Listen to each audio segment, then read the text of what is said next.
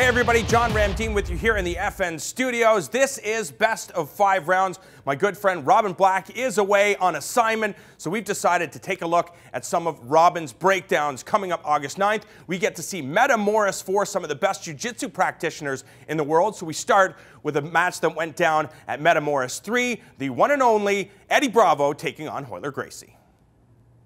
But Eddie Bravo looked simply sensational in this matchup. For all those jiu-jitsu nerds out there that say, you know, this is a system that doesn't really work, you go back to advanced basics. Eddie Bravo looked phenomenal, got the job done with that system. Amazing. We talked about this earlier today. You know, these Flat Earth Society people are crazy. Global warming is real, evolution is a real thing, and Eddie Bravo's system works. And I want to take a look at this killer match, one of the great matches in jiu-jitsu history. Eddie Bravo versus Royler Gracie, 11 years in the making. What a great match. Right from the beginning, Eddie looks to dive into half guard. People talk about his rubber guard, but he's got this vicious half guard with a beautiful lockdown, and he works a ton of stuff from it. But from this position, it's also a Royler Gracie dominant position, the knee slide. So for 7 minutes, he's working that knee slide against Eddie Bravo, working it. Eddie gets the lockdown, and kaboom, full-on extension of these legs, and then extends the other leg up at the top. This is the electric chair submission. The thing is, you're not going to submit Royler Gracie with this. You're trying to rip his groin apart. That is as bad as it sounds. You're not going to get it, so what do?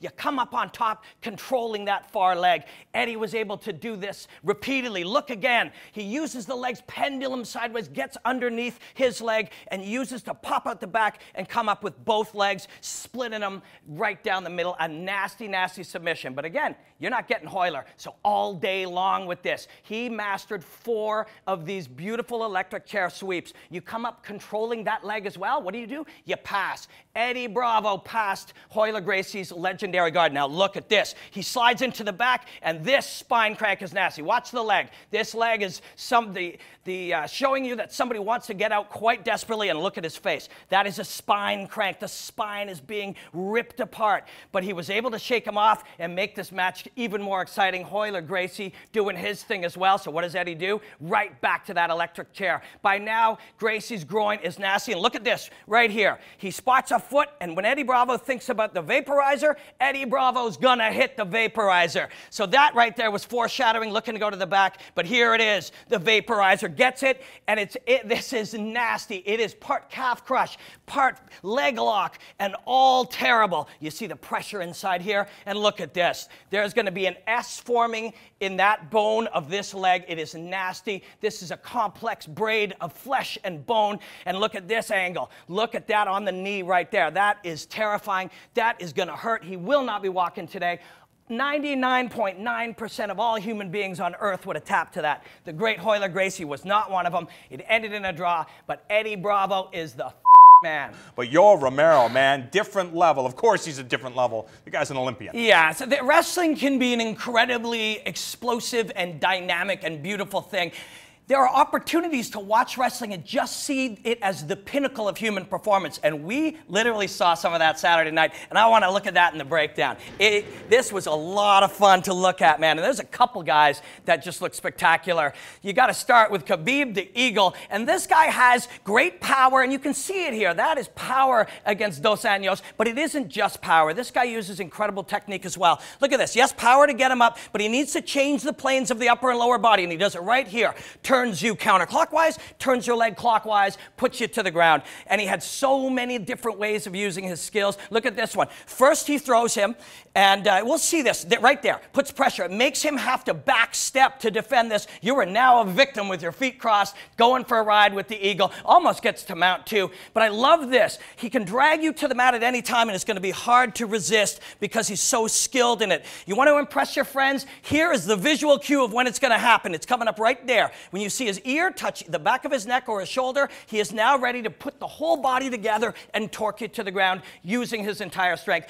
This guy's unbelievably skilled. And on any given night, this would be the best wrestling you saw, but this was best wrestling number 2, because Yoel Romero, the soldier of God, he's looking up to him right now. Look at this. This is an Olympian. We know what his double leg takedown is like, and he does that whenever he wants. That is unbelievable. But look at this one. We need to take a look right there. He grabs that ankle pick, so he gets the inside trip, and he's got so many ways. The ankle pick, he will complete the takedown with any of 5 or 6 ways. Look at this one. This is just not even real. Take a look from over top, and now let's break it down. He goes to the body lock, and it's like a vice. Now he threatens the outside trip, and right here changes it, looks to the sky, looks to God, and drives him into the mat. High impact, unbelievable skill, and he did it one more time for good measure. That is as beautiful. That is the beauty of wrestling as it's used in MMA, and these guys did it unbelievably. It is my great privilege to introduce you to the #1 prospect in the world at any weight, the Korean Superboy. That's what he calls himself. This guy's a weird cat, but man, can he fight.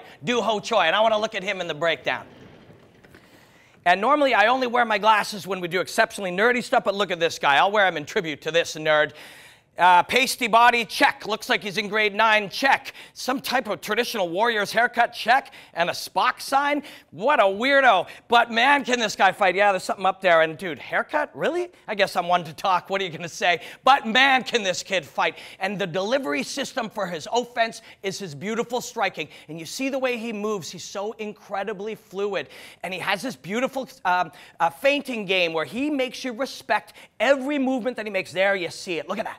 He makes you respond. He gets the flinch reflex going, and then he hits you. Why does his feinting game work so well? Because his striking is so good. Why does his striking work so well? Because his feinting is so good. They work together. His punches are deep, his punches are penetrating, and his punches have power. This is a 23-year-old kid with one-punch knockout power at 145 pounds, and he is there to put on a show. I know what you're thinking. The American wrestlers are going to take this guy down. Well, this kid has phenomenal takedown defense. Look at this sprawl, drives the left hip in, but not only that, he's facing Ishida, a very skilled wrestler, and watch him defend this takedown. My editor, Mark, had to speed it up. It went on for so long. Phenomenal balance against a world-class wrestler. That bodes well for this guy being exciting. And the odd time that he's going to make an error, take a look at this. He ends up on the bottom. Look at this guy's ability to get back to his feet. Posts up, watch. Oh, just so beautiful. Just slides it out like he's not in a fight. Let's look at it again. Posts up, watch the left foot. Just ding, and pivots out. Just, this guy performs like he's not under any pressure, and phenomenal skills, phenomenal striking, and people are gonna love this guy in the UFC. Ground and pound, vicious. You don't want to be on the ground with this guy anyways. Why would you take him down? Look what he does to you when you get him there. Ornery and vicious and nasty on the ground. And we see it right there. Does he have a chin? Yep. He's got a chin. This guy can take a punch. And look at the high impact here. 23-year-old kid in there with men taking their punches, and he's going to need a chin because maybe his one weakness is his willingness to trade, to get in the pocket and initiate a firefight. He doesn't need to do that. He's so skilled, but he enjoys doing it. And this is going to make him incredibly popular in the UFC. So we got takedown defense. Check. We got an unbelievable feinting game. So let's put him on his back. He's dangerous everywhere. Look at this one. Right on the chin. He's got so many skills, and watch him push away in mid-fall, just pushes him off. So skilled everywhere, incredibly exciting, willing to get in, and one-shot knockout power. Look at that one. We got to see this a couple more times. Watch this kid celebrate too. Everything he does is kind of weird. He's a young 23-year-old killer, and he's an oddball, and people are going to love him. One more time. So he hits him with the jab, staggers him. So what do? He's so smart, he knows he's going to shoot here. The second he sees the visual cues, he throws that flying knee and takes out Ishida. Just an incredible, incredible human highlight reel. Do Ho Choi. Man, I'm so excited for people to see this guy fight. Don't go anywhere. We have lots more still to come, including the trainer of one of the pound-for-pound best fighters on the planet and two of the most exciting featherweights in the UFC.